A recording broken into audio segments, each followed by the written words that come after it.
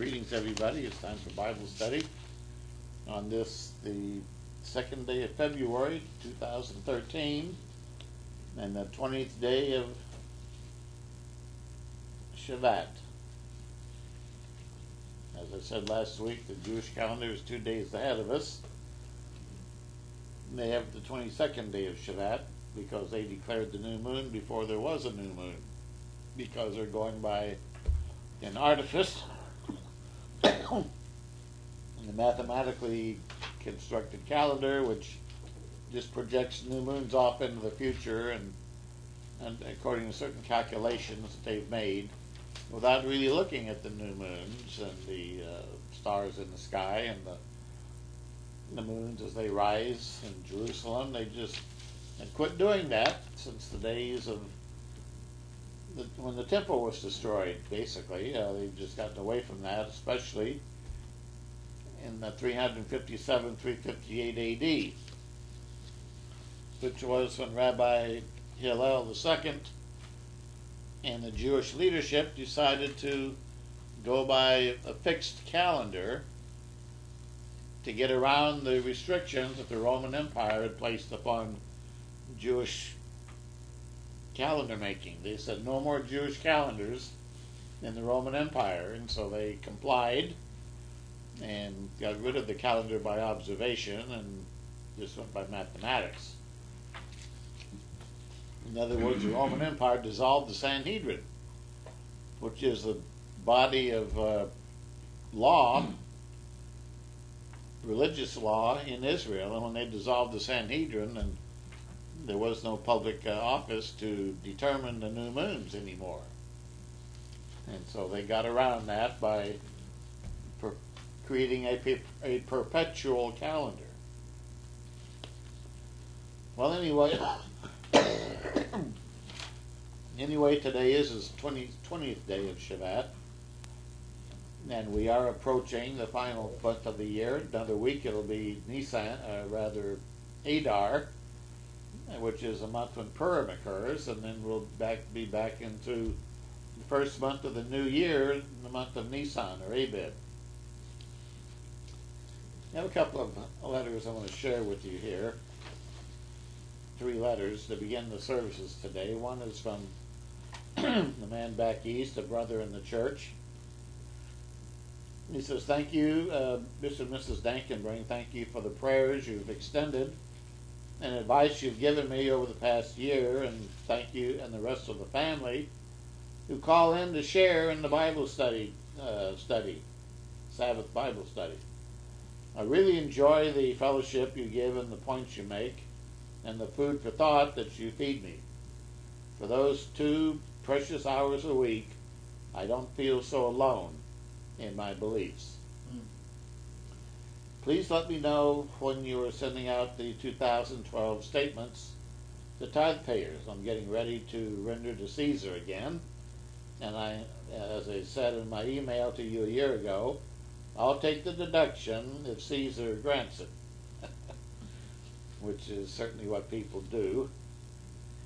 And we are a charitable organization, so contributions given to the church, the work, are tax deductible.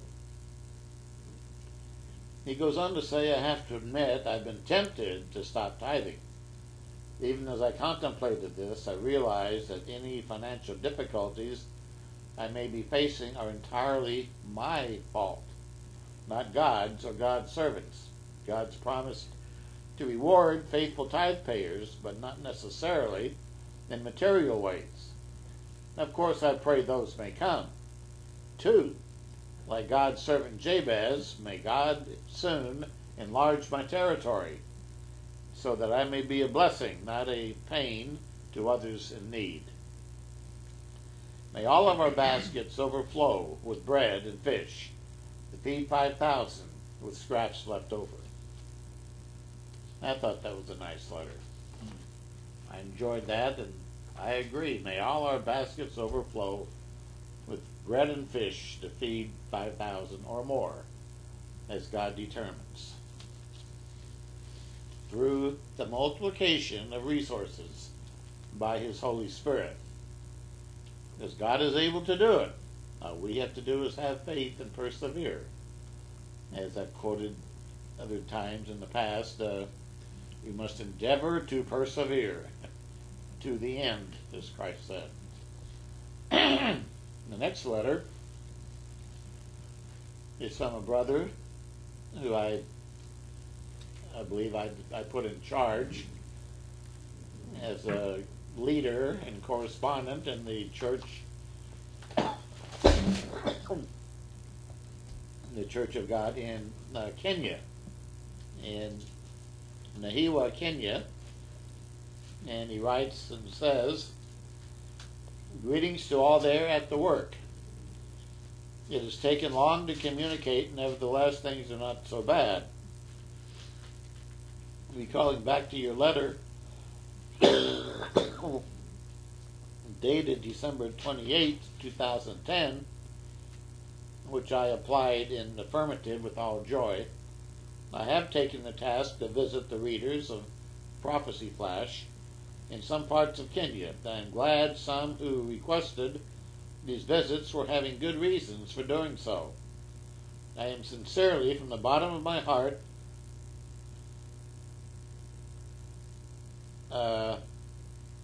seeing, I guess, that TPM, Church of God, has made us different. A man told us in Nakuru that your church completely teaches the whole will of God, but you refuse to be radical, so that the churches can turn around to look where you are. This was a big challenge to us. From that day we vowed to act as those sent by the powerful beings, Yahweh our Father and Yeshua his Messiah. We have taken a step called Vision 2017. By that we mean that if God's plan brings us to a jubilee in that year, as you indicated them, it will get us with a drastic change in this country. We need to learn much from you, but not because you haven't done much. You have put the church on a firm ground that no one should fear, even persecution. You've taught the Lord's feasts and festivals in a way that no questions can arise from within the Church of God. It will not be a business as usual. The remnant Church of Gods must hear these truths, because the horse is going on laughing at modern ministers and foolish pastors." He says that's from your quote in the PF 2007 on the back page, which was the cartoon of a horse laughing at a lot of the modern ministers and their hijinks and false doctrines. Therefore, he says, watch Kenya. Thank you for the PF magazines that constantly come to the subscribers under Nahiwa congregation groups. I would request that you put more weight on sending literature to us, early dates for new moons and festivals. You can email me for any clarification, as I am going to send updates through the same system. Hope to send photos, possibly by surface mail.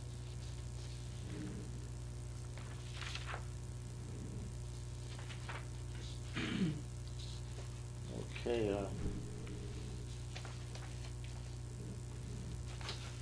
I had another letter I wanted to read. I wonder if I left it in the back office, in the south office by the computer there. Well, we good? It's yeah. Would you please? It's a letter from a. Is it a handwritten one? No, it's an email letter. But I'll go on. I got a news report. I thought this was also very interesting. Russia has record snow. Sydney, Australia has record heat. Is the magnetic field of the Earth reversal throwing the planet's weather into chaos?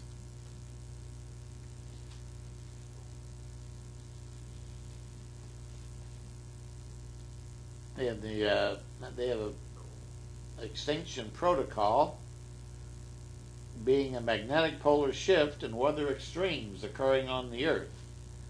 And these seem to have begun to already occur this year. The article says, many doomsday theorists have tried to take this natural geological occurrence and suggest it could lead to Earth's destruction. But the answer from a geological point of view, in fossil records, from hundreds of past magnetic polarity reversals, seems to be no. But they don't lead to the Earth's destruction. But they do lead to changes on the Earth and epochs and different weather patterns, and sometimes they can be quite difficult, like the ice ages. On page 2 of the article, it shows a big snowbank in Alaska. It says, while northern Russia sets records of snowfall and cold temperatures, Sydney, Australia, in the southern hemisphere, is experiencing soaring temperatures up to 115 degrees Fahrenheit. Is this only the beginning of climate changes still to come?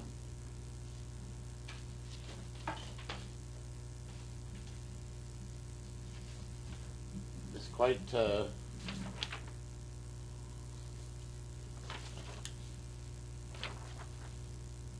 quite interesting.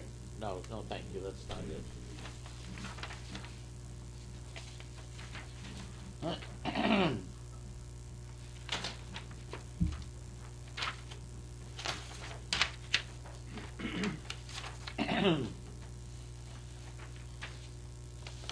Okay.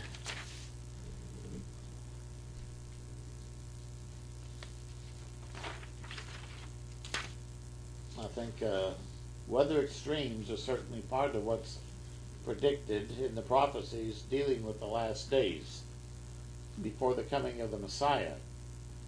In Luke chapter 21, it makes it plain that men's hearts would be stirred up with fear and perplexity at the signs in the sun, the moon, and the stars, with the temperatures changing and the waves of the sea roaring.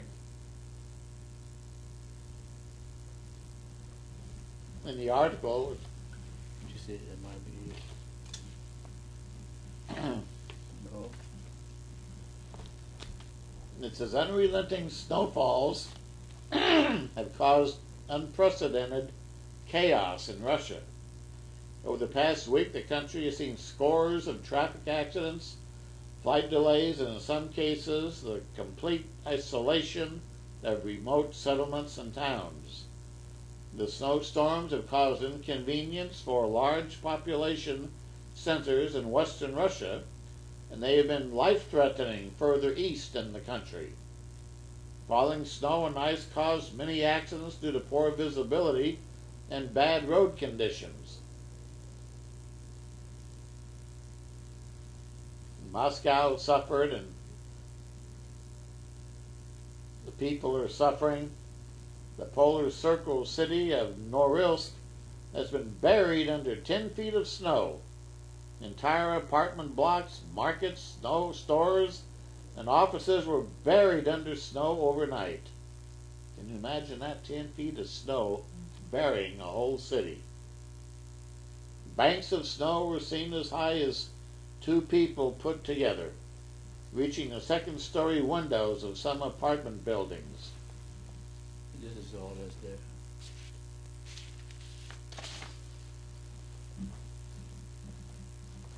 Okay, so it's really bad news in Russia, and I'm thankful I'm not living there. I prefer Omak. We have about a foot of snow, or maybe 8 inches left on the ground, except where it's drifted higher. But I am able to go down to the chicken coop every day or so and collect chicken eggs, and yesterday I went down there and collected 12 eggs. Wow. And that's for the last 3 days, I guess, because 2 days ago I went down there and the chicken was sitting on the nest, so I didn't get any eggs that day. And then I skipped the day before, and yesterday I went down, and there they were, all in one nest, 12 eggs. So I figured she was probably sitting on about 4, which I didn't see that day. Can't get down to 6 a day. So anyway, we're being blessed with eggs, fresh eggs, organic eggs, and the weather's not so extreme that I can't walk down there and take care of it. My brother was so frustrated a few years ago. They had a snowfall here in Omak in the winter, and he had about 3 feet of snow, or 2 feet. I think it was up to his head. And he had chickens, and he was so frustrated shoveling out the path down to the chicken coop for those chickens that he virtually vowed never to have chickens again. And after that winter, they got rid of the chickens. But Kathy got inspired last summer, and we were visiting the feed store, and she saw these beautiful little baby chicks in there for sale, and her heart just went out to that, and she just thought, I'm going to do it. And she got 4 chicks, and we raised them up. She's asking me. Well, she says I kept asking her, and I think maybe I was teasing her. Want to have chickens this year? Baby chicks? But she got them, and she volunteered. And they've been real nice, you know. It kind of warms your heart when you're got the little baby chicks being taken care of in your kitchen and in a box and with light in there and feed. And then when they get bigger, you have to take them down, and we had someone fix up our chicken coop for us. And they're just doing great. They're wonderful little ladies down there, all doing their job, putting their heart into their work, the way we ought to all do. And their work is producing eggs, and they're laying good eggs. Okay, another article here. North Korea, electronic magnetic pulse attack could destroy U.S., America, right now. It says, and the article says, North Korea now has an intercontinental ballistic missile, or ICBM, capable of delivering a nuclear weapon to the United States. This was demonstrated by their successful launch and orbiting of a satellite December 12 of last year. In fact, the Washington Times reports that North Korea is a mortal nuclear threat to the United States right now. So says the Washington Times. It's not just the threat of conventional nuclear attack that has experts worried, nor is the North Korea invasion scenario in the new remake of a movie called Red Dawn. But the real concern is that North Korea now has miniaturized nuclear weapons for ballistic missile delivery. And they've armed the missiles with nuclear warheads that could destroy the U.S. in a single blow with an EMP attack, electronic magnetic pulse, which would send the U.S. back to the Stone Age, or back to the 19th century technology. If you ever watched the TV show Revolution, which is fiction, you'll know what they're talking about. I've never watched it, but it's about a post-apocalyptic America living back in the Stone Age. No electricity, no power grid, gangs roving the countryside looking for food. You know, the post-apocalyptic America. North Korea is not the only threat either. Other nations and rogue players call America the Great Satan, including Iran. Imagine, it says, if all the lights in America went off, never to come back on again. Imagine if all the computers got fried, never to come back on again. Imagine if all the cars, depending on fancy circuitry, wouldn't start ever again. Imagine if the grocery lines had to close up for good. That's the kind of scenario an EMP attack can cause. The scenarios suggest massive starvation, lawlessness, and chaos beyond anything Americans can imagine. It would be worse than the Civil War days under Abraham Lincoln. A new book is out now blowing the whistle on America's vulnerability to such a cataclysmic catastrophe. It's called The Nation Forsaken by defense expert Michael Maloof. Scientists and others have warned for years that America's electrical grid and other critical infrastructures have an almost complete dependency on electricity and electronic components, and they're highly vulnerable to an electromagnetic pulse event, either from nature, from solar winds and solar explosions on the sun, or from man-made causes like nuclear weapons. Congress knows about the problems and the dangers, but they haven't done anything about it except table it and study it and then get involved in politics as usual.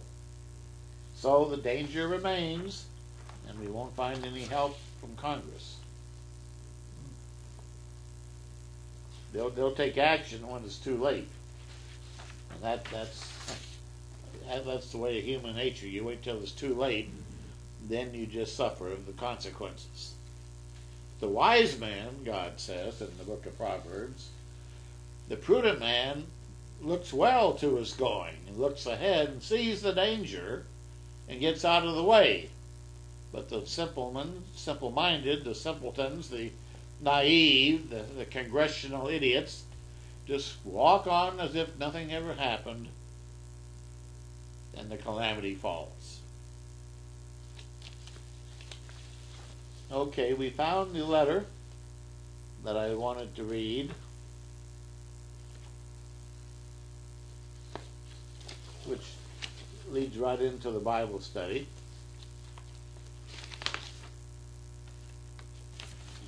And this is on January 25, sent to me by email. And the writer says, I hope you are having a special Sabbath. I've often come across your site ever since I read your excellent article on Herbert Armstrong and the various scandals he was associated with during his life. I greatly appreciated your honesty in recounting the sorry tale and speaking the truth of many who still look up to him as a prophet or something, something other than a fallible man, might find too hard to hear. That is, he wasn't the Elijah to come, or some other fulfillment of Scripture. Well, a lot of people have been misled, and they're still misled about that, and they still virtually worship the footsteps of Herbert Armstrong, even though they ought to know better. We should all know better. God wants His people, to all of us, to grow up, and to act like mature adults and quit following men and worshiping men and thinking that we got all the truth. We don't need to worry about doctrine anymore because we've been taught by Herbert Armstrong, and about whichever church branch claims to follow him the most today, they're going to stick with the one they're comfortable in, whether it's United or Living Church or one other offshoot. There are a lot of offshoots today. And they all look up to Mr. Armstrong and revere him and put him up on a pedestal. Well, there's no saying that those who live in glass houses shouldn't throw stones. And Mr. Armstrong lived in a glass house. Or you might call it a fishbowl. And things have become knowledge.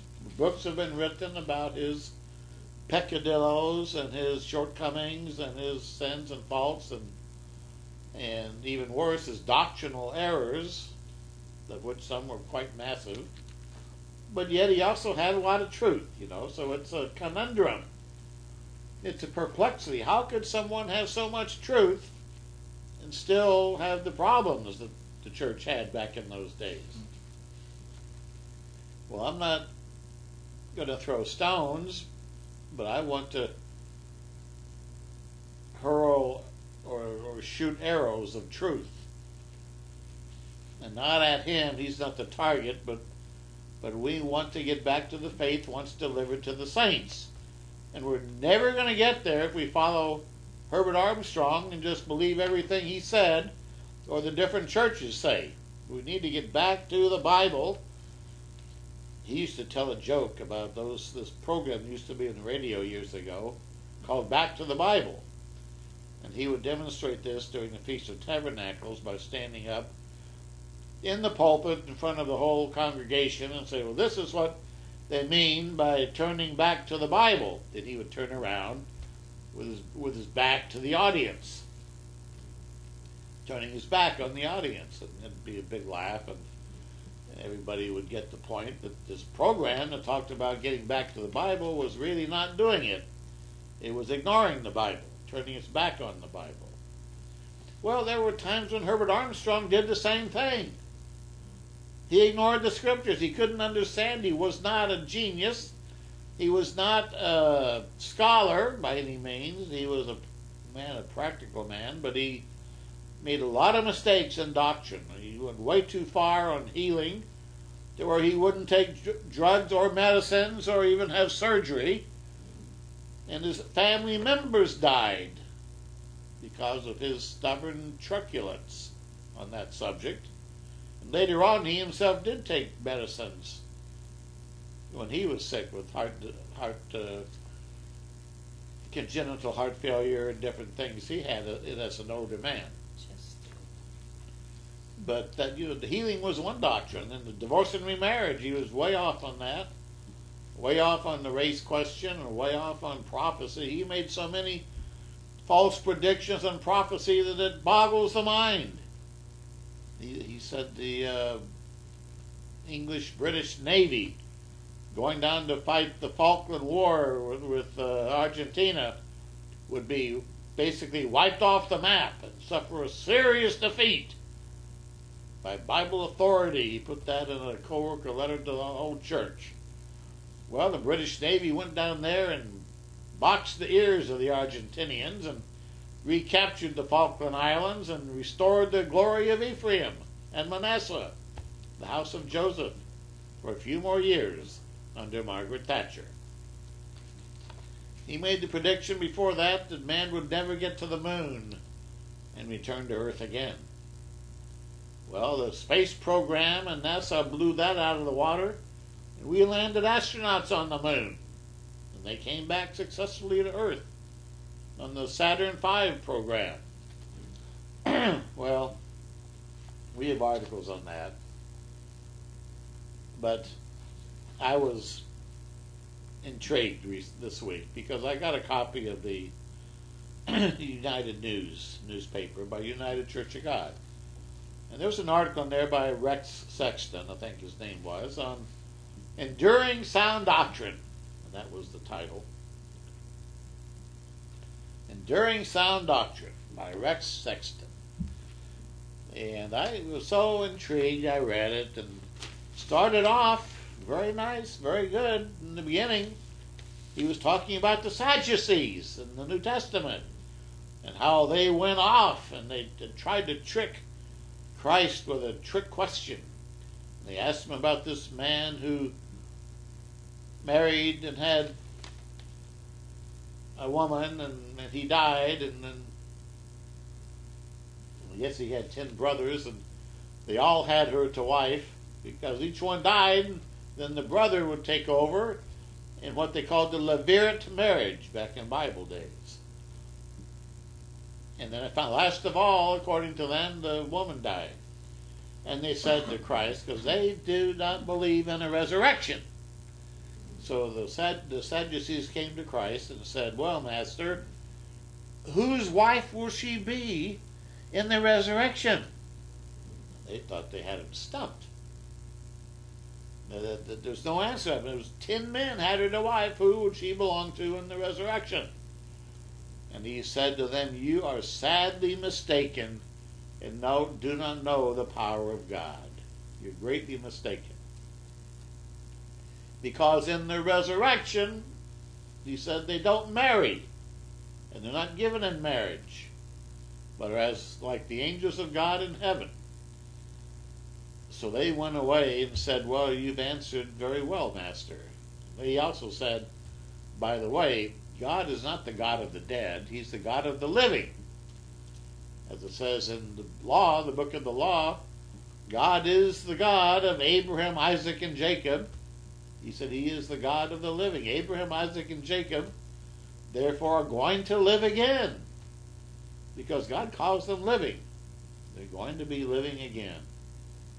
So this life isn't all there is to it, like the Sadducees thought.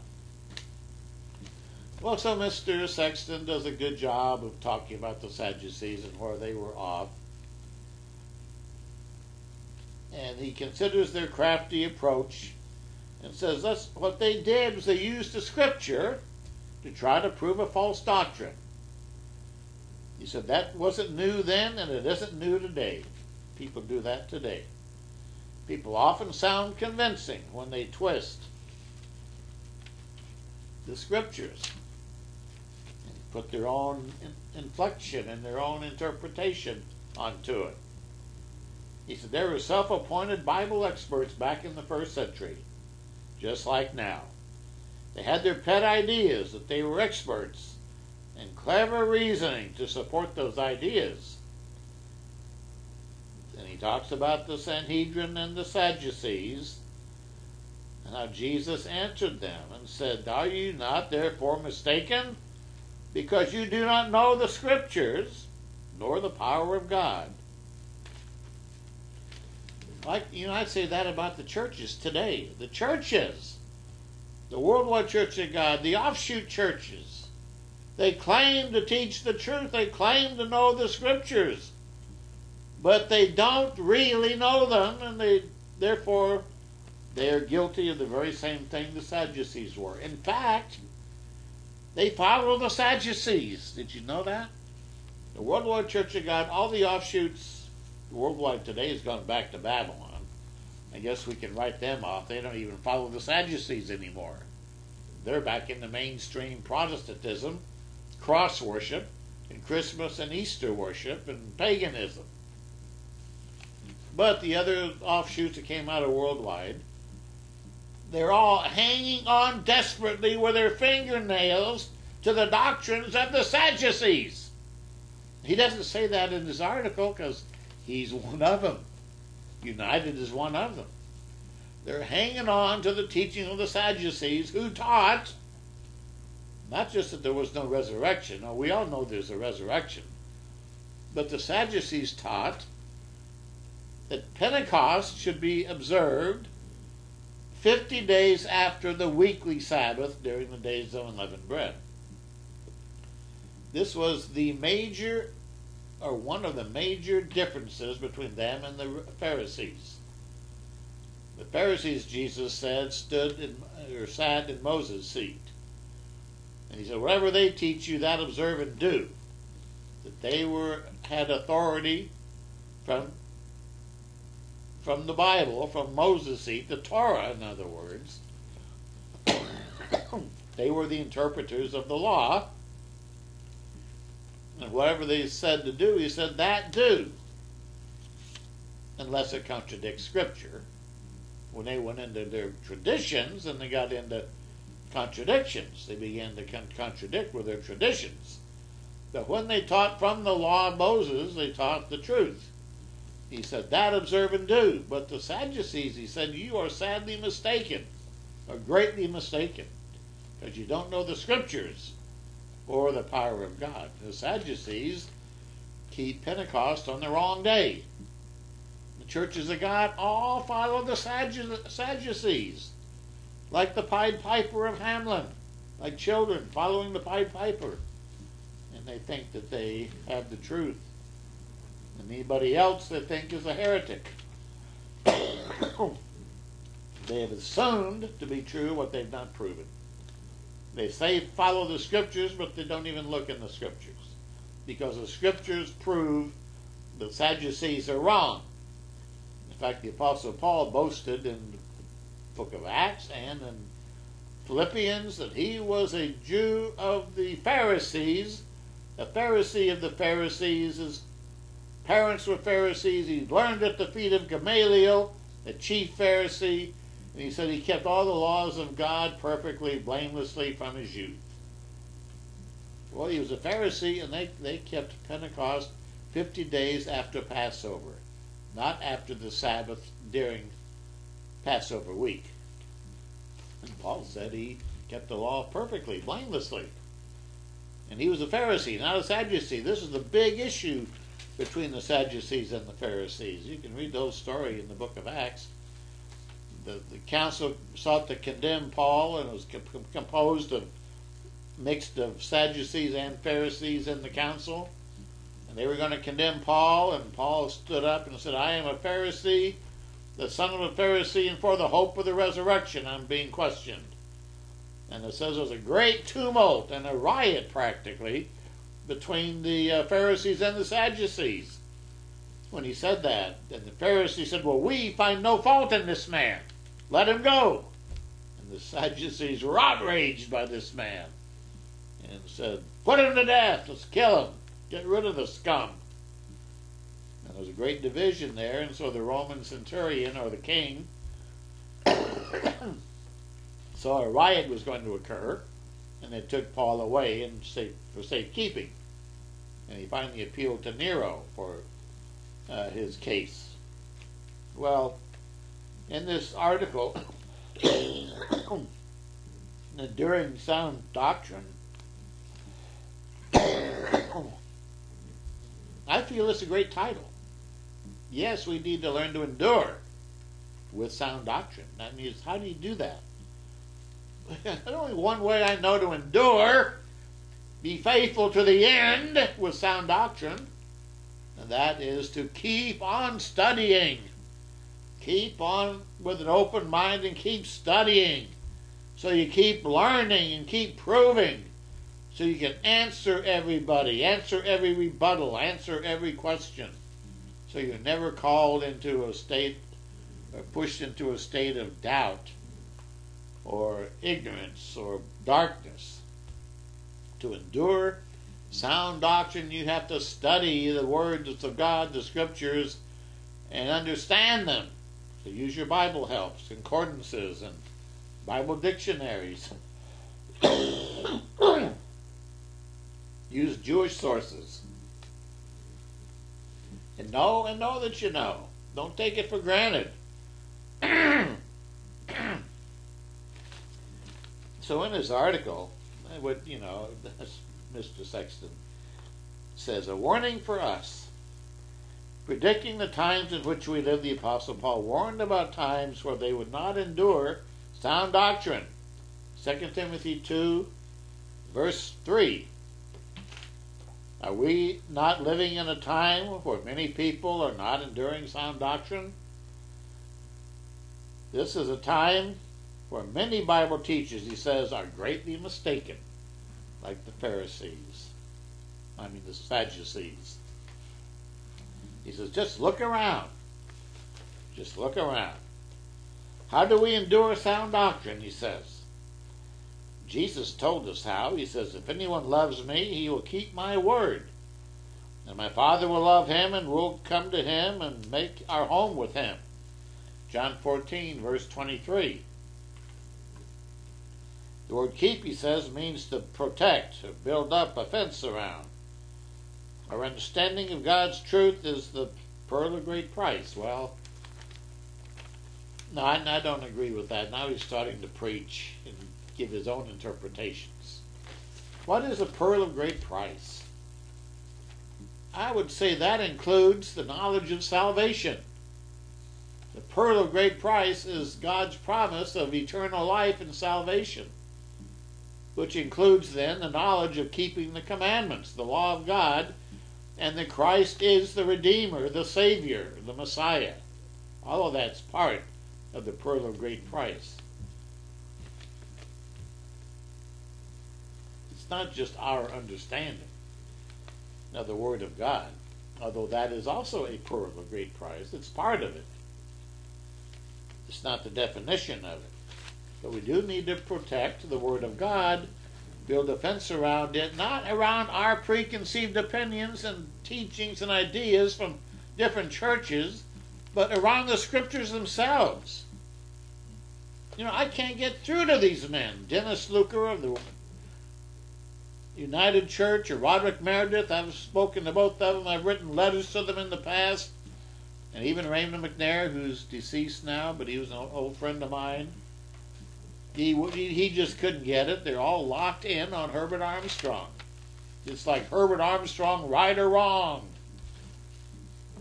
They used to teach in the latter years of the Worldwide Church of God, look to headquarters. Follow Pasadena. Everybody keep your eyes on headquarters. Pasadena, California. None of them have their headquarters in Pasadena anymore. Global or Living Church is back in Charlotte, North Carolina now. United Church is wherever they are. I'm not even sure. But they're up in the Great Lakes area, I think, or Cincinnati, or Cleveland or somewhere, which is Ohio. But, headquarters is in heaven. Headquarters is at the throne of God where Jesus Christ is. That's the headquarters. And we need to look to Him and look to His Word, look to heaven, and not to men.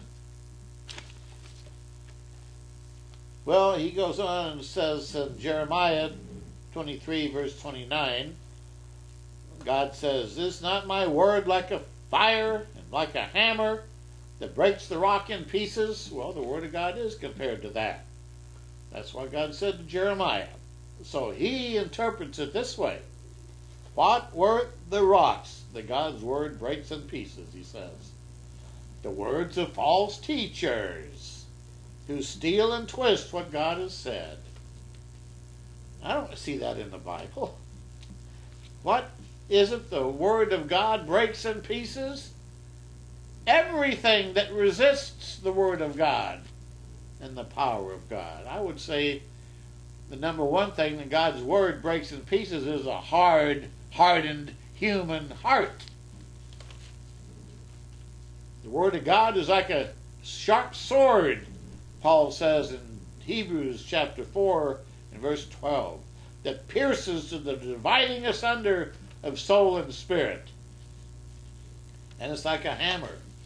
It hammers the opposition, the enemy, false doctrines.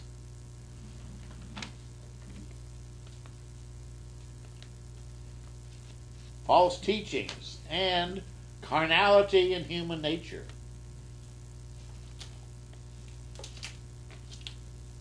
So going on with it, he says, heresies recycle. And this is part that I got me the most in this article. He says, Satan is very good at recycling heresies. They worked well in the past. Well, of course he is. He's very experienced in deceiving people from the time of Adam and Eve. He said, there are ideas now circulating today that have been making the rounds for a long time. Here's a few examples. So now we're going to get examples of modern day heresies which trace all the way back to the days of the apostles. In this article, 1, modalism. Now you say modalism, what in the world is that? Well, he says that's the idea that God is one being with various modes of existence. Oh. Well, I don't know that I hear that around much today, but he says it is. But he says nothing more about it. Then he says Arianism, number 2. Teachings of the Greek Christian theologian Arius, A.D. 250 to 336. He asserted that Jesus Christ was a created being, raised by the Father and to the dignity of Son of God.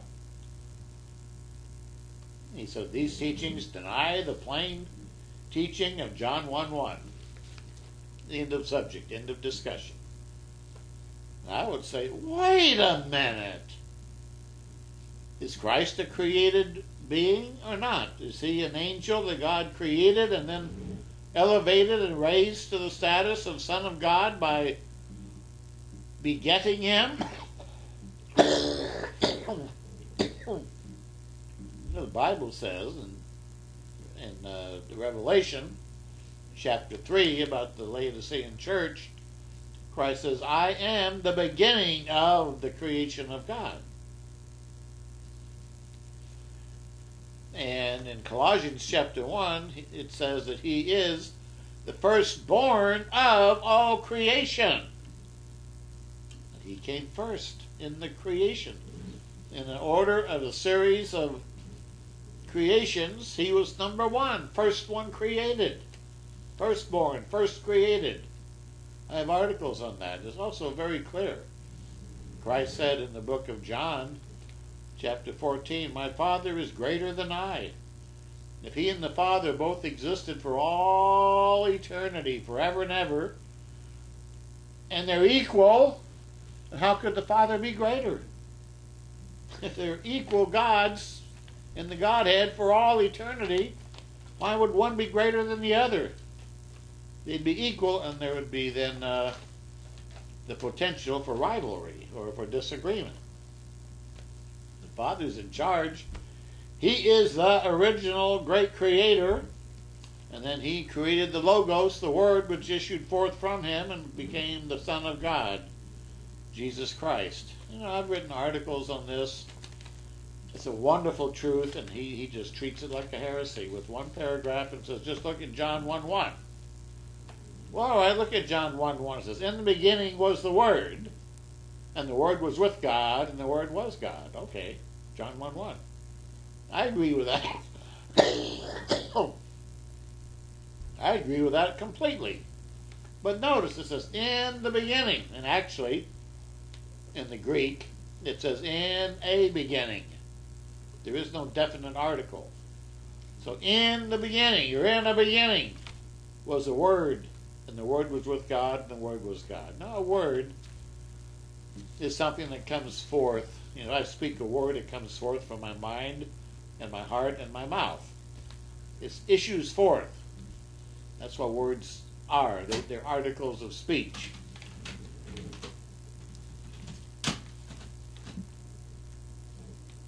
So Christ said in John chapter 17, I believe it is, he said, I issued and came forth from my Father. Very interesting.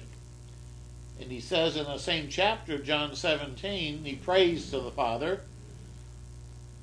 Let me just, let's just turn there and let's briefly read what Christ himself had to say in John 17. This is a great prayer that Christ gave before the crucifixion. Verse 1, he says, Father, the hour is come, glorify your Son, that your Son may also glorify you. As you have given him, see, God the Father gave him this authority, so God the Father is the greater. As you have given him authority over all flesh, that he should give eternal life to as many as you have given to him. And this is eternal life, that they may know you, the Father, the only true God, and Jesus Christ whom you have sent. So the only true original God is the Father. Christ is the Son of God because he came forth from the Father and is the Son. You know, my son came forth from my wife and I. If we hadn't gotten together, he would never have been born. But he came forth because of us, from us. Well, so, you know, this article is trying to get people keep them on the straight and narrow path. But by doing so, he's following the Sadducees, who are themselves heretics. And Judaism says so. The Pharisees said so. And by their teaching of no resurrection and no existence of angels or those things, they proved themselves to be heretical, and then they kept the Pentecost on the wrong day every year because they counted wrong. But the Pharisees were in charge of the temple practices, so all the Jews followed the Pharisees except for the few Sadducees who went their own way, but they were the rebels. in that sense. So then he goes into Judaic ideas. Another thing he criticizes is calendar calendar controversies, new moon worship. Oh, he's accusing people of worshiping the new moon? Not well, they don't really, do they? Not that I know of. He said, and sacred name controversies fall into the same category of Judaistic ideas. Some of these ideas, he says, cause division and confusion, neither of which is God the author of. That's bad English. You don't end a sentence with a preposition, normally. He should have said, neither of which God is not the author. Not ending in a preposition of, but put the of sooner.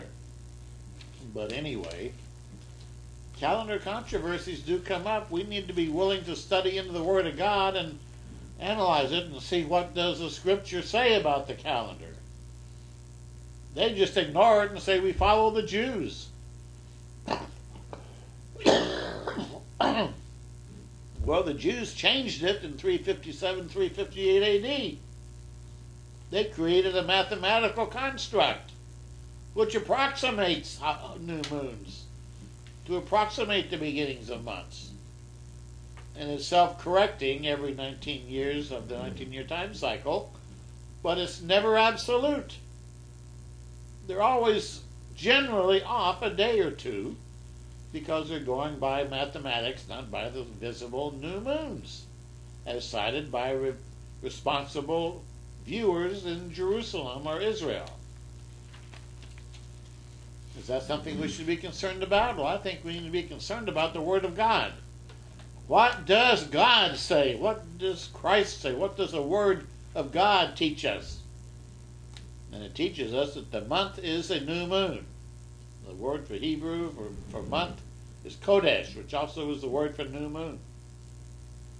And that's the way they always kept it in biblical days, by looking to the first faint crescent of the new moon, then declaring it by the calendar committee in Jerusalem. And that was how they did it in the days of Moses, and they did it in the days of David, and they did it in the days of Christ and the apostles. Are we going to get back to the faith once delivered to the saints? Are we going to sit on our backsides and just pretend to be Christian and obedient to God? Well, I know for me and my family, we're going to obey God and we're going to follow Christ and the apostles. They kept the new moons as they were cited from Jerusalem and Israel. He said the Pharisees sat in Moses' seat. Today, the Jews back in Israel haven't returned to the true calendar yet, but the Karaites have, to a degree. They at least keep the new moons. They observe the new moons every month and declare them, and they've learned how to do it, and they do it very well, and they put that on the internet, on their websites, and so we can know every month exactly when the month occurs. Well, then you can get into these other things, but he just, I just get so tired of these people that have this attitude of, we're the righteous ones, follow us, endure our teaching, which is sound doctrine. And they expect you to just go right along like a bunch of lemmings and follow them like a group of lemmings as they dive over the cliff. Because he's not proving any of this. He's just basically saying, follow us, we have sound doctrine. And my wife said this morning, well, she said, well, that church has been split. They recently divided just this past year. Maybe about half of them left, or 30% left, to form another church. Church of God Western Association, or whatever, Worldwide Association. And they split off. So now they're all kind of subdividing in like amoebas and splitting off. And the one thing we all need to do to avoid deception in these last days is to take it to heart and to study the Scriptures, not any particular church, to study the Scriptures and analyze what they teach and read and study the Word of God and Bible studies and helps, concordances, whatever, and ask God for help, for the guidance of His Spirit and for His divine protection for your mind and your heart so you don't get led astray. Because many are being led astray and being led off into foolishness and folly today. And so, like the Sadducees, he says, sadly, the Sadducees who confronted Christ admitted that he answered them well, it says in Luke chapter 20 and verse 40. But they did not change their beliefs. Some months later, the same men held on to their pet ideas and disagreed that there would be a resurrection. They remained greatly mistaken, he says. Well, that's what I'm thinking here. There's a lot of people in the end-time churches of God today. They remain greatly mistaken. They remain mired in their belief system, which is incorrect. They remain following false doctrines of Herbert Armstrong. He learned some truth. God revealed some knowledge to him for that time, like paganism, Christmas, and Easter, and Halloween. You know, different things that he learned that we didn't know before. I appreciate the things I learned back in those days. I learned them by studying the Scriptures. He used to say, don't believe me or any man.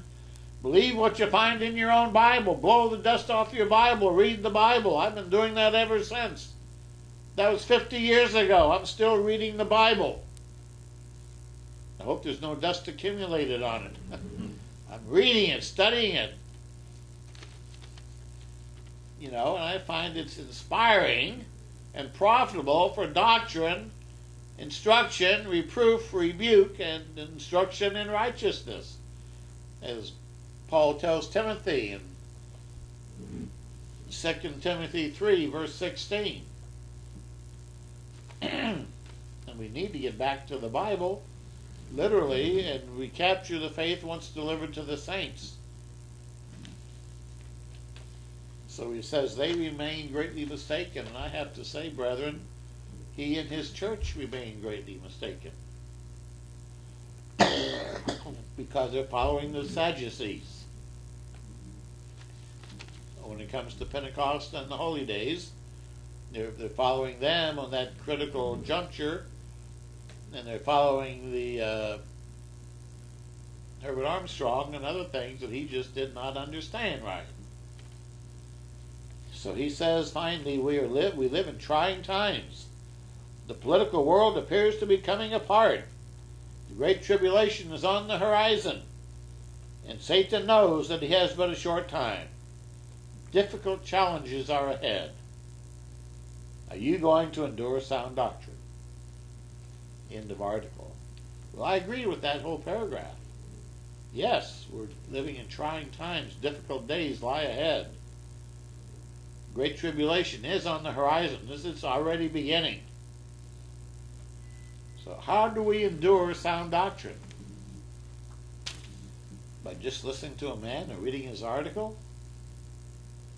No, by studying the Word of God. Isaiah chapter 8 gives us the key to enduring to the end. Isaiah chapter 8 and verse 20, the prophet says, beginning in verse 15, and many among them shall stumble. People are stumbling all around us today. They shall fall and be broken, and be snared and taken captive. Taken captive in their beliefs and their belief structure and their assumptions. Many shall stumble and fall and be broken, be snared and be taken captive. Taken.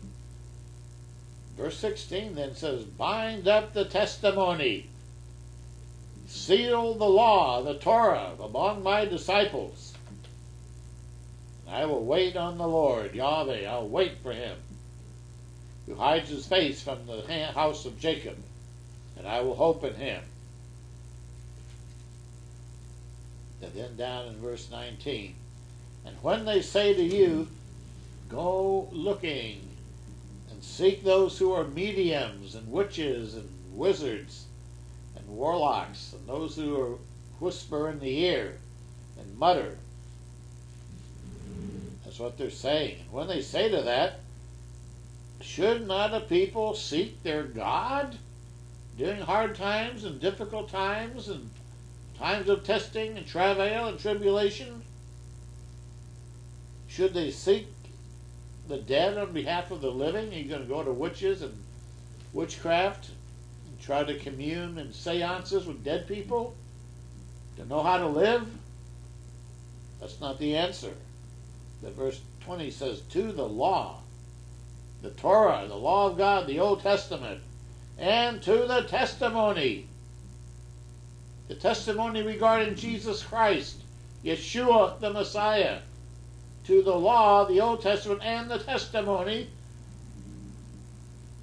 regarding Yeshua, the whole New Testament, those together. If they do not speak to this according to this word, he says, it is because there is no light in them. No light, only darkness. And so they suffer as a result.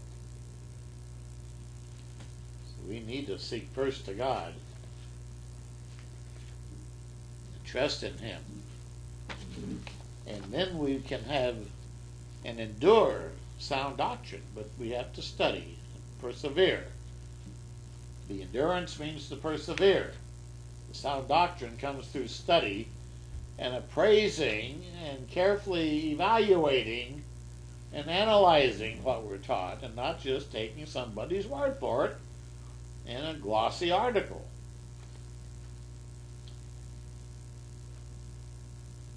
And now I want to go to another letter that I got this week. It says, I hope you're having a special Sabbath. I've often, I read that part of it already, but I go on further in the article. Nevertheless, he says, I read your article on the comet Ison with interest. That's on the internet now. I recall seeing comet Halley, or Halley's comet, back in 1986 with a pair of novelty binoculars with my mom, and it was truly special. So I'm anticipating, along with many, that Ison will pan out as predicted and light up the sky like the moon. It would be awesome, but it wouldn't surprise me if, due to its proximity to the sun, when it turns to approach us, that it'll flicker rather than flame. Of course, I hope it won't. Now, the reason why I'm writing you is it got me thinking. I've had a theory of sorts on comets since they have traditionally been looked upon as omens. So I'd like to share with you my own theory, as I've always wondered if they were harbingers of war. For instance, Halley showed up in 1910. 4 years later, the world was plunged into war, World War I. In 1986, it again showed up. 4 years later was the Gulf War. In 1997, Hale-Bopp showed up. 4 years later was 9/11, bombing of the trade towers in New York City, leading to the ongoing war on terror. So I speculate if Ison will fulfill its role as the comet of the century in 2013 and 14.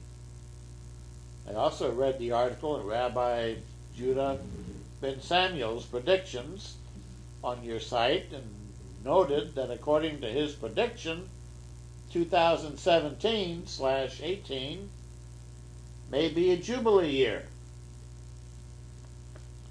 And I've been saying that for a couple of years now. that if you look at the fulfillment of prophecy, the Jubilee years could very well be, because prophecy began to be fulfilled again, let's say, in the latter days, with the fulfillment of the prophesied punishment on Judah, or the Jews. They went into captivity in 604 BC, and 2,520 years later, 7 times, which is 7 times 360 days in a biblical year, prophetic year, that's 2,520 days, a day for a year. Subtract that from 607, 604 BC, it brings you to 1917, when the British reconquered Jerusalem and took it away from the Turkish Empire, the Ottoman Empire, in 1917. Now a Jubilee from then, 1917-18, because the Hebrew year crosses the Roman year. If you start from that countdown then and count 50 years, the next Jubilee was 1967-68. That's when the 6-Day War occurred in Israel. And they recaptured the Golan Heights and the west bank of the Jordan River and the old city of Jerusalem and the Sinai Peninsula. Especially the old city of Jerusalem with the Temple Mount. On that Jubilee year. Count another Jubilee year from then, it brings you to 2017/18. Could that be the final Jubilee year in the countdown for the coming of the Messiah? God's people are now back in Israel. They recaptured and took over the old city of Jerusalem and the Temple Mount. The end of the next Jubilee period of 50 years brings us to 2017-18. And the Messiah. And it says in the book of, Christ said in the book of Matthew and Luke also, that in the last days, the last generation,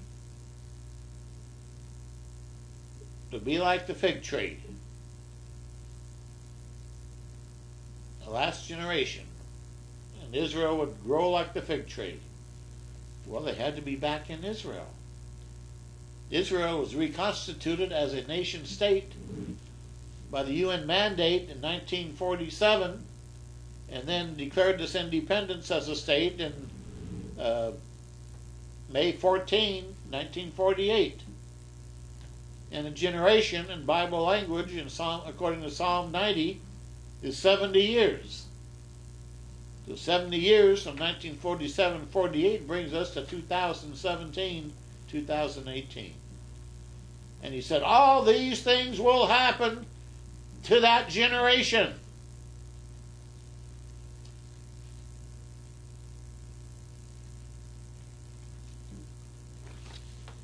Well, that's interesting, because today I picked up the prophecy in the news for February 2013. And the lead article is by Gary Stearman. And he talks, his title is Ours the Last Generation? And he goes into a subject which I want to touch on lightly. But Christ said in Luke 21:29-32, Behold the fig tree and all the trees. When they now shoot forth, you see and know of your own selves that summer is now nigh at hand. So likewise you, when you see these things come to pass, know you the kingdom of God is nigh at hand. Verily I say unto you, this generation shall not pass away until everything is fulfilled. It's all going to be fulfilled in this generation. One generation. 70-year generation.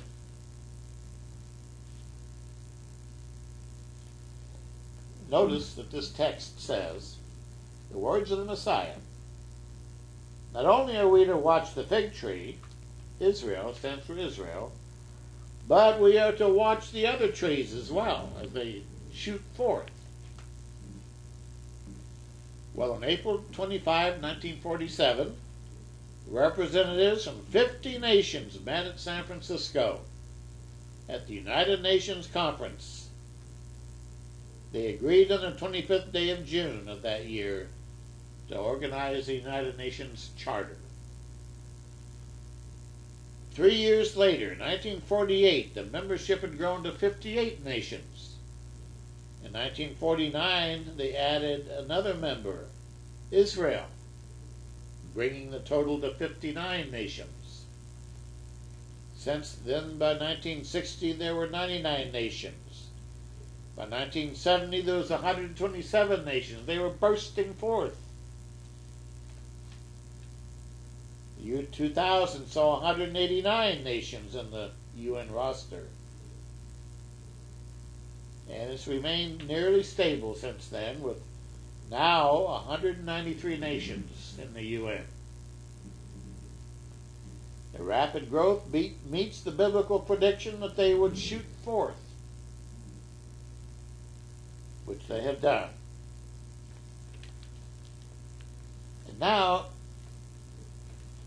talking about a generation, the last generation and the last days. The scriptures in the Old Testament uses an expression. In Hebrew, it's Hador Ha'akaron. Hador Ha'akaron.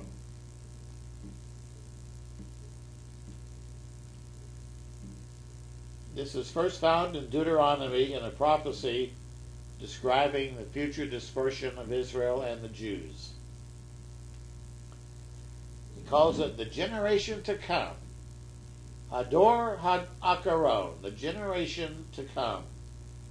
So that the generation to come of your children shall rise up after you, and the stranger that shall come from a far land.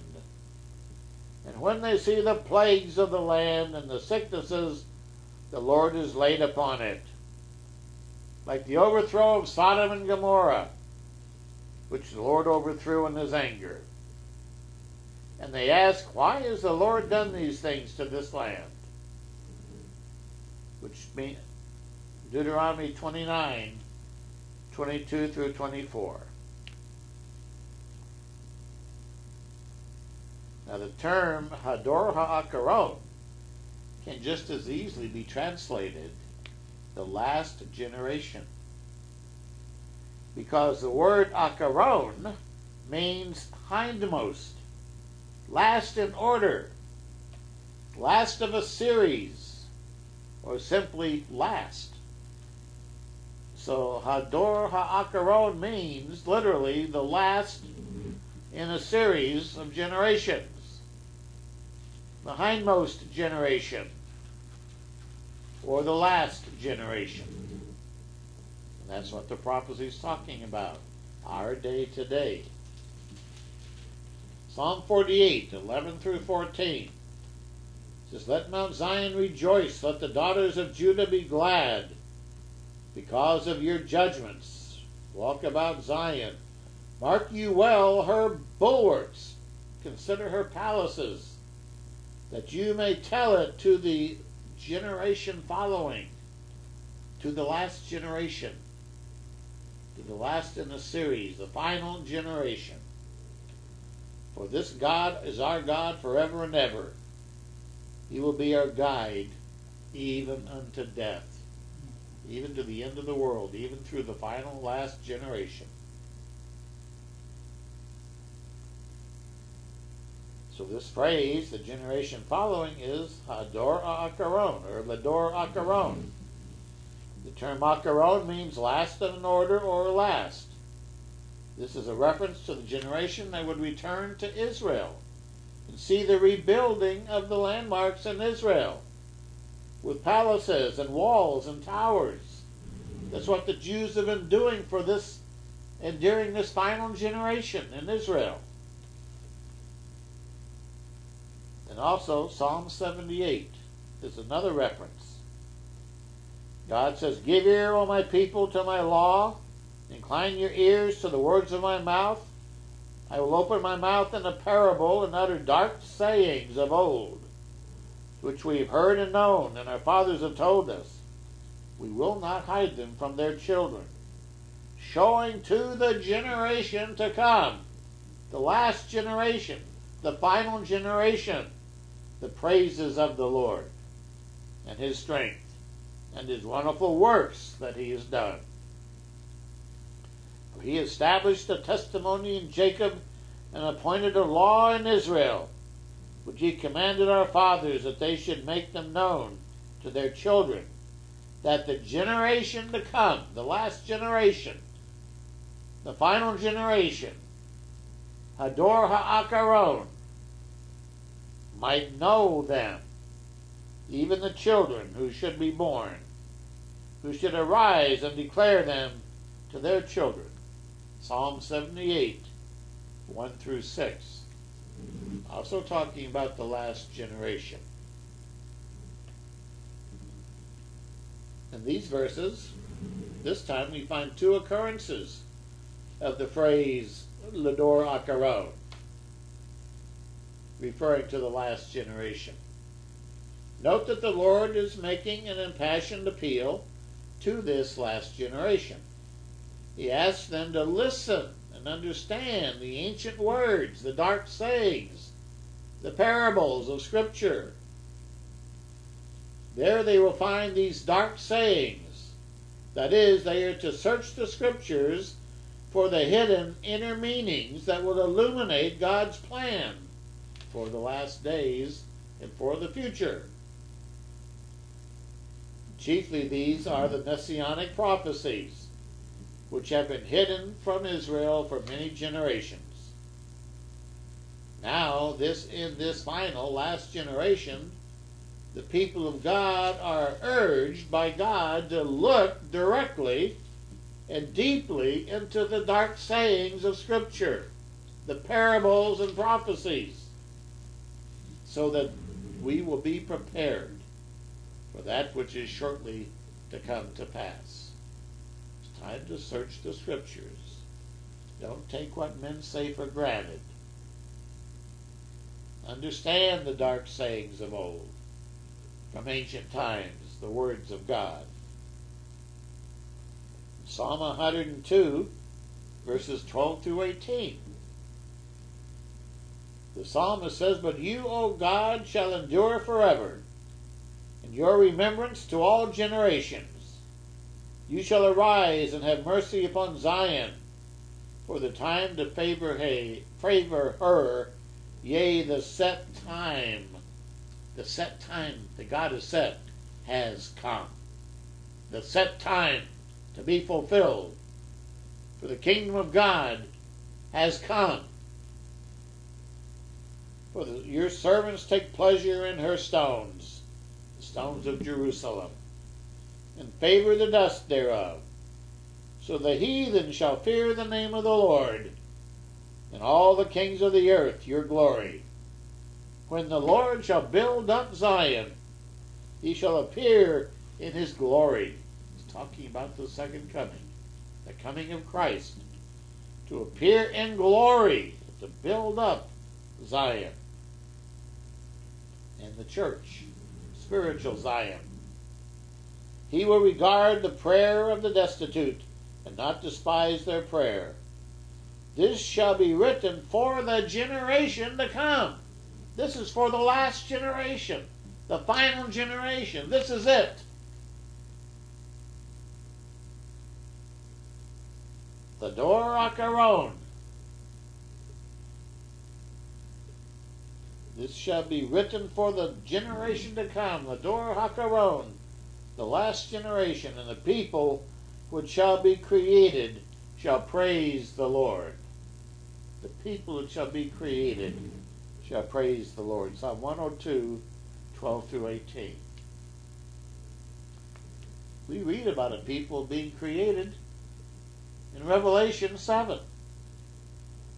112,000 from each of the tribes of Israel, and a great multitude from all nations are going to be created and set apart and set aside for the Lord in the last generation. Revelation 12, or rather chapter 7.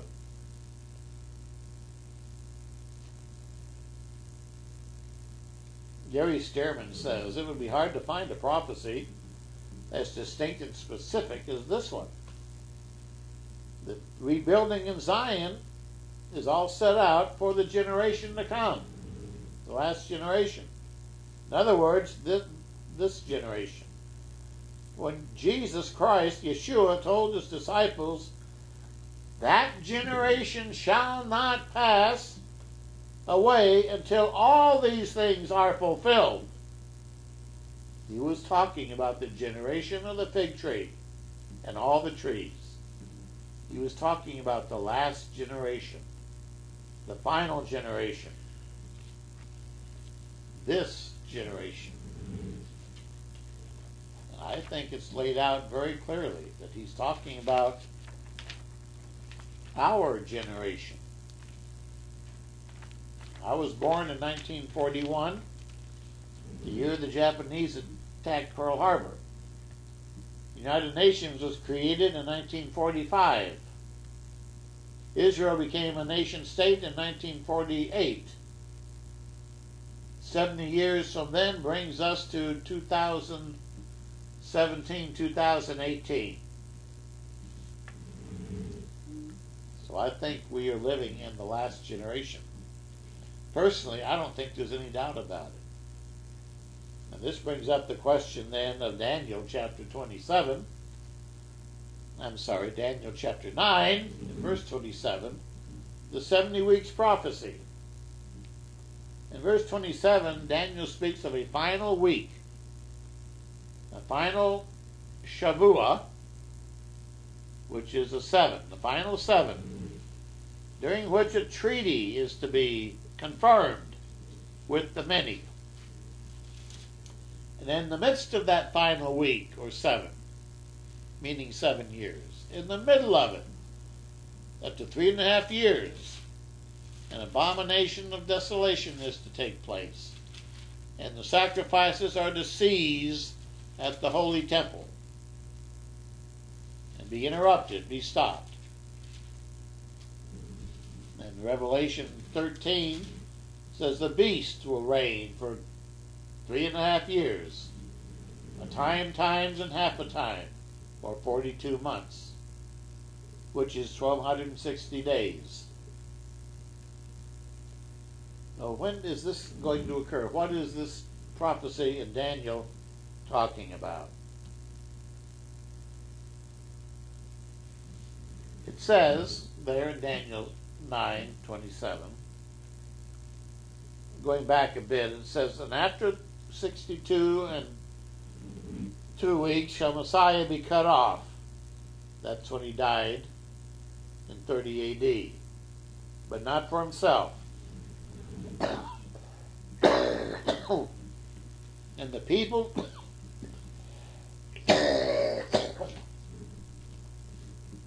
that will come will destroy the city and the sanctuary. That was Titus and Vespasian when the Romans came against Jerusalem in 70 AD. And the end thereof shall be with a flood, and until the end of the war, desolations are determined.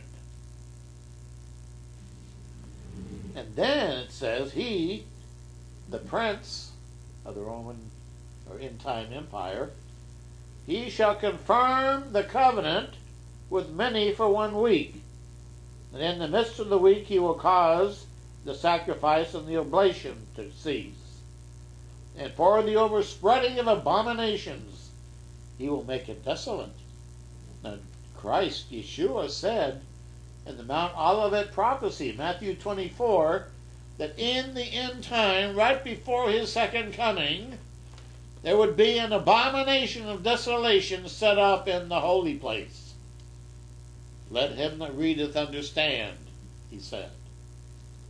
So we can expect a final week and a final abomination of desolation set up in the end time. And this is tied in with a treaty, it says. What is a treaty? A treaty is a covenant, an agreement. Now many have thought that, well, it's a peace agreement between Israel and the world. It doesn't say anything about peace. It doesn't say a peace agreement.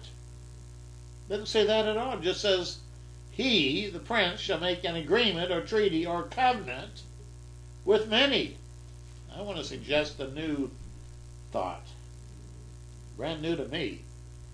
But I think maybe it's right on. I've been wondering, well, what is this treaty? What is this covenant? What is this agreement that he, the prince, who's going to become the beast, is going to make with many? And who are the many? It doesn't say. But what have we just witnessed? We just witnessed a man being elected to the most important office in the land of the world for the second time. A covenant is an agreement. Being elected president of the United States, the world's last superpower, is making a covenant of the man with the people, 300 million people, to rule over the land after putting the hand on the Bible and swearing before a Supreme Court justice. Not only did Obama just do that in 2008, he reconfirmed that office and covenant in 2013. He was elected in 2012 and reconfirmed the covenant when he swore once again before the Supreme Court Justice on Inauguration Day. He was inaugurated January 20 and 21, 2013. Isn't that the confirming of a covenant with many? 300 million? And before the eyes of the whole world?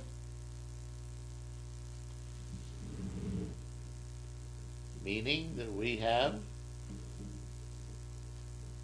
1 week, meaning that 7 years before the end. That is, if it goes on that long.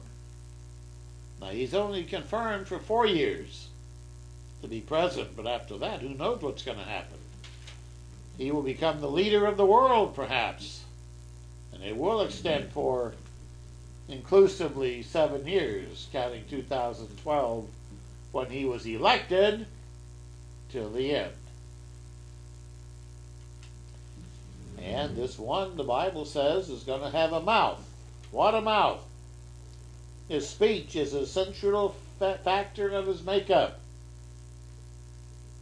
The ability to convince an audience through superior rhetoric ranks among the highest gifts of mankind. Daniel 7:7-8 says, in this horn were eyes like the eyes of a man, and a mouth speaking great things. This leader, this ruler, this prince is going to have a special look in his eyes of discernment and cunning, and a mouth that's famous for its rhetoric, speaking great things. And he will arise to prominence. His rhetoric, Daniel 7:20-22, is very great. He is the world's most convincing speaker. He uses speech to counter the teachings of the saints and the prophets of God. He leads the world into deception with the fluency of his mouth. His power is supernaturally expanded in scope to cover every culture and nationality on the earth. He will be the Imam Mahdi, or Mahdi, Buddha to the Hindus, Krishna to the Hindus, and to Christians he will be looked upon as the Messiah, the Christ. These things are now taking place in this generation, the last generation. So I think maybe we don't need to look for a future covenant. The covenant's been done. Then it was reconfirmed on Inauguration Day. and it would last till the end of the age, unless God cuts it short, which Christ said He will cut the days short in Matthew 24. For the elect's sake, those days shall be shortened.